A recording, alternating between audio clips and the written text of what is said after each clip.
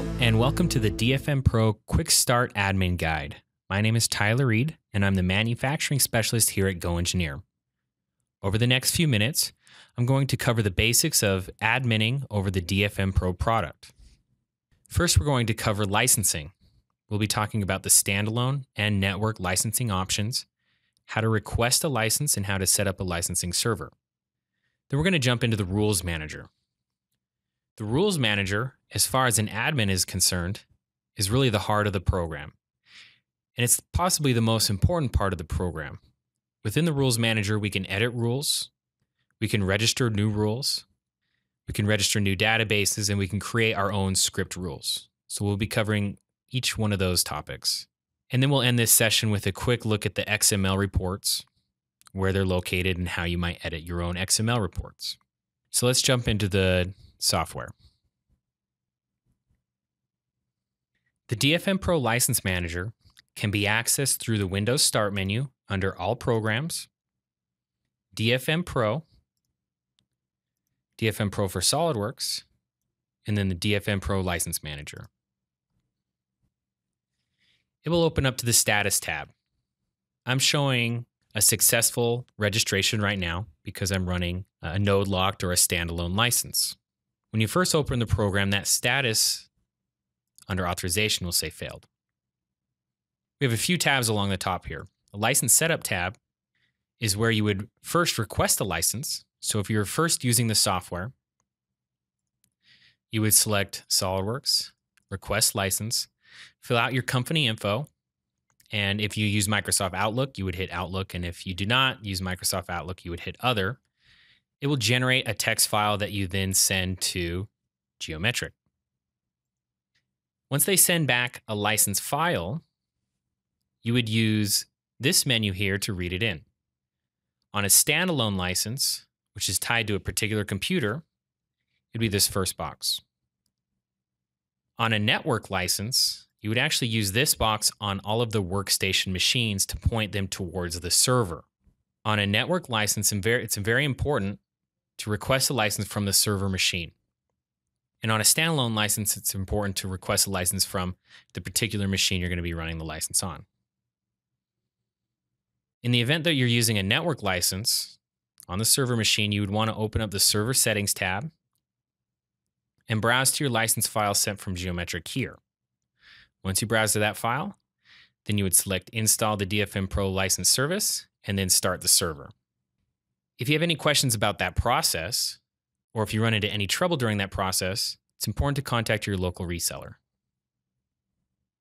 Now that the licensing is handled, let's look at the Rules Manager. It's also accessed under the Windows Start menu, under All Programs, DFMPro, DFMPro Rule Manager. When the Rule Manager first starts, it will open up this DFMPro 1 default file. This is not the file that your users are using by default. We have to open that up. Under File, Open, you'll find it under C, Program Files, Geometric, DFMPro for SOLIDWORKS, Rule Files, and it's this allrules.dfm file. So this is the default rules file that installs with DFMPro. Comes with about 100 different rules that we see listed here.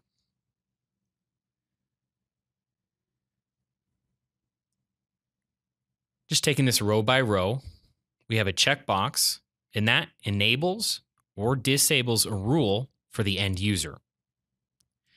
So when the end user uses the software and checks his file against the rules book, it will only check against files that are checked here. So this is a way of suppressing rules without totally eliminating them. The next row is the rule name. If we click on a row, we can get the description. The next column is the category. We can double click on column headers to sort by category. And these are categorized by the manufacturing type.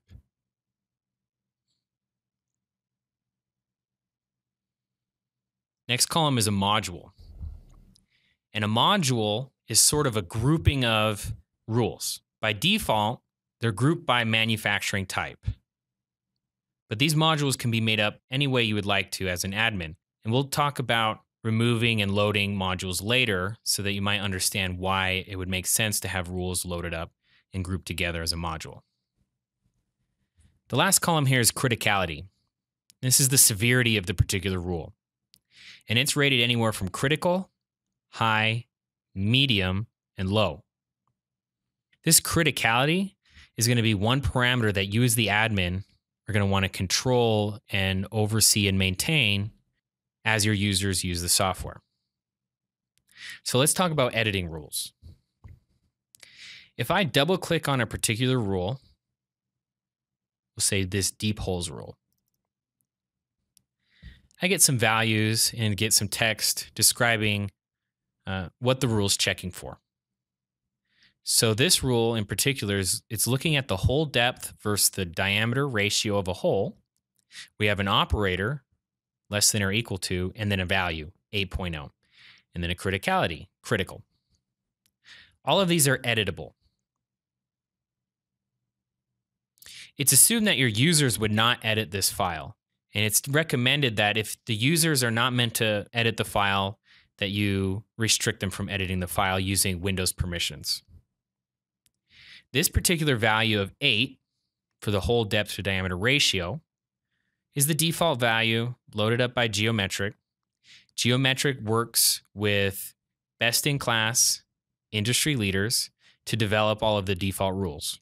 But that doesn't necessarily mean what works for them works exactly for you. So you do have the option to come in here and edit this as you work with your team and as you work with any of your manufacturing vendors, whether they be in-house or out-of-house, to fine-tune these values. For the severity, this is going to be a great way for you as the admin or the engineering manager to relay the severity of a rule to your user. So you might make a blanket rule that says, if as a user you fail a rule that's critical, you must fix that in your design before you submit it for manufacturing. But if you break a rule that is listed as low, then use your judgment, fix it if you can. Another way of editing those rules is simply enabling them or disabling them by checking these boxes. There's a few buttons in here that we should concern ourselves with. We have the register rules, register database, and script rules. These are also available under the customize drop-down menu. Register rules brings up a list of loaded modules. So that's this column here. And see how they're grouped up: mill rules, injection molding rules, assembly rules, etc. This gives us a very easy way to remove groups of rules or load groups of rules together. So if your team is not planning on submitting files for die casting, and you don't really want the extra processing time it might take to have those die cast rules still included in your rule file, you might come in here and remove those. And we'll say same with casting and turning. We're simplifying our rules file here. If we make a mistake and we remove one that we did not mean to, or if we have some custom modules that we want to load up, we can select them from down here and load them back, or we could browse to them. Now, these modules would generally be sent to you by your reseller. So by eliminating one or two of those modules, I've reduced my rule count from 100 down to 87. And these 87 rules might be more applicable to my particular processes than the 13 that I removed. The next option we can do is register database. And registering a database allows you to read in values for particular hole sizes and acceptable materials. This does load up with a DFMPro database, and your users may have to come in here and load this up by default. Just this generic DFMPro database. If they do not do that, what they'll tend to see is that they'll fail any rule that depends on that database. So any rule that compares a hole against a specific hole size or compares a material spec, they'll fail those rules. So if your users start to see that, then they'll want to come in and register that database. The last option here is script rules. And script rules allow you to create new rules using either the DFMPro scripting interface or SOLIDWORKS macro interface. This is for users that want to write their own custom rules. If you'd like more documentation on that, contact your local reseller. But in general, these rules will be written through your reseller.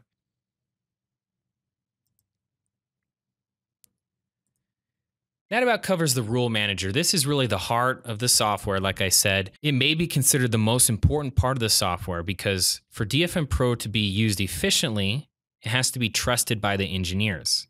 And the engineers have to be given good results in the rules. So it's the maintenance of this rules manager and relaying the importance of using this software to your design team that really makes this product work well. The last thing we were going to look at is the XML reports. Within the software, a user can generate an XML report so that he can check in the license and make some edits offline. Those XML reports are customizable using XML language. The default location of that XML template is going to be listed under C, Program Files, Geometric, DFMPro for SOLIDWORKS, Lang, English, and then it will be this dfmreport.xsl. This is a file that you can edit using any XML editor to customize your style sheet. And again, if you would like some help customizing this, you can do that through your reseller.